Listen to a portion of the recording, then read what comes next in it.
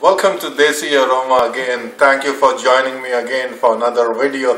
Today I'm going to do some street food from Delhi.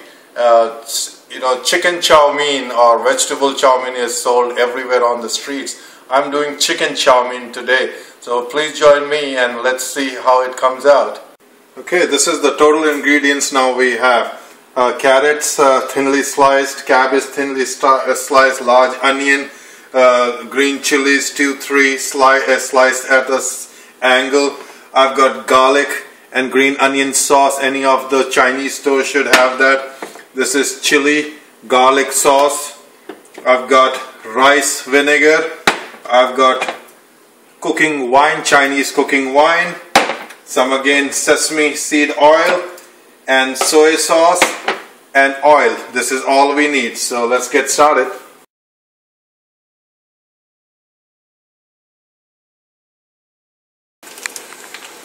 Now my water is boiling. I'm going to season my water with a little bit salt. So what you do is just add a little salt just to season it. Now I'm going to use this packet of spaghetti.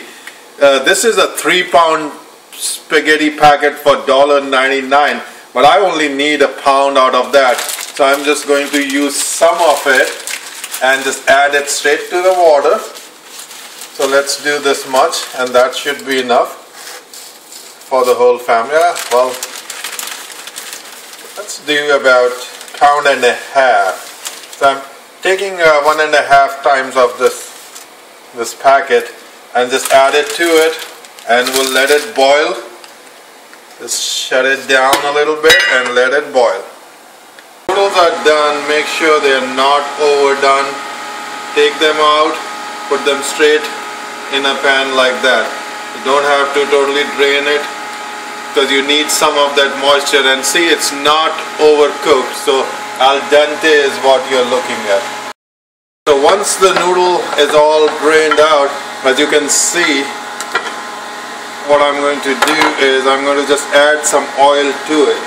Now this is important that, it's about a tablespoon, maybe 2 tablespoons of oil, just enough to lightly coat your noodles, and just mix it up.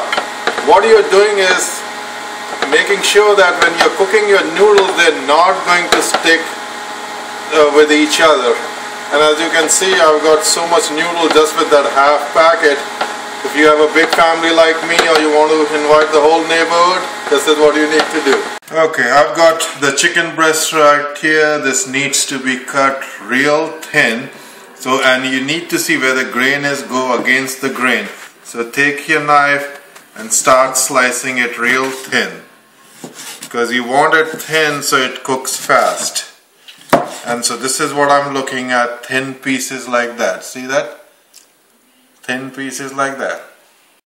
Chicken is thinly sliced. Now what we're going to do is season it up, and at the same time get rid of all the chicken smell out of that.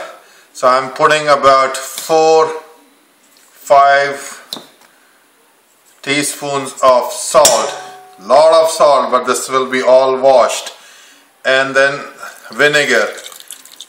I'm putting vinegar, and I'm going to just mix all this up and leave it for about 15-20 minutes, and then go and wash it out nicely. Little bit of that chicken and vinegar will stay with the chicken to give it a nice flavor, and rest all be washed away. And of course we'll get rid of all the bad smell from the chicken and nicely clean up the chicken. Okay, the chicken has been washed. Now I washed that most probably 8-10 times and made sure that all the salt and vinegar has been removed. So this, as you can see, is partially cooked too, because the vinegar, the acid in the vinegar will cook that. Now I'm going to just add some soy sauce to it. So a little bit of soy sauce. Okay, no salt because we already have enough salt.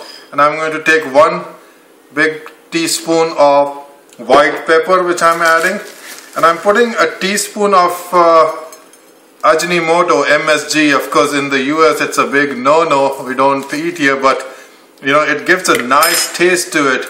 and if you eat sometime it won't harm you. And this is a sesame seed oil, til ka tel. So just add that to it, little bit, I would say about a teaspoon or so, and just mix it. And now this is going to be kept for another 5 minutes or so, and it's ready to go in the wok. Okay, my wok is hot, and I'm going to put about 2 tablespoons of oil in it.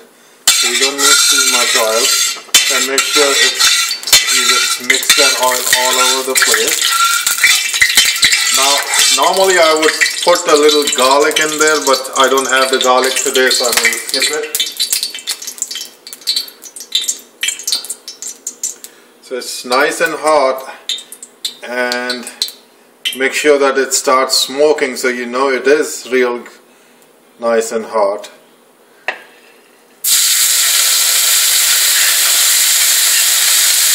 Okay, I'm going to cover this chicken for about minute and a half. I want to make sure the chicken is fully cooked in there.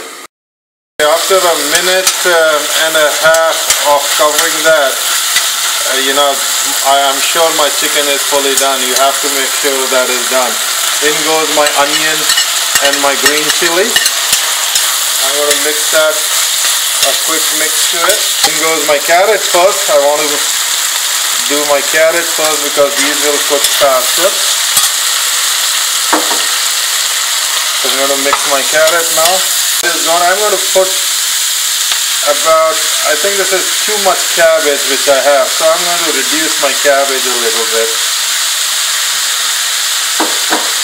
I'm going to see if I need more, and then I'll put it according to. So my cabbage goes in there. In goes my noodles.